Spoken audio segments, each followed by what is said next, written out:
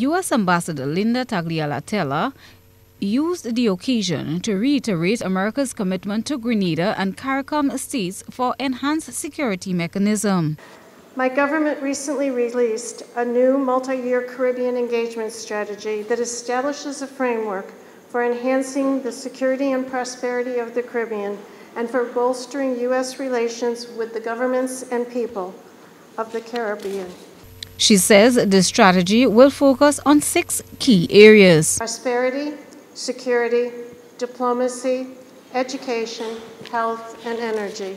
Grenada is now setting its sight on being known as the world leader for innovation in the blue economy.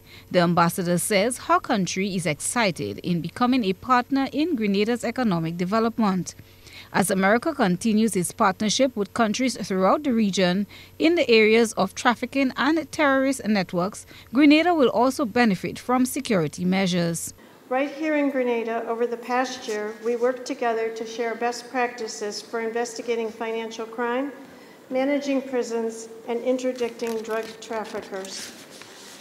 We also are working regionally to stimulate trade, promote economic development, and foster entrepreneurship.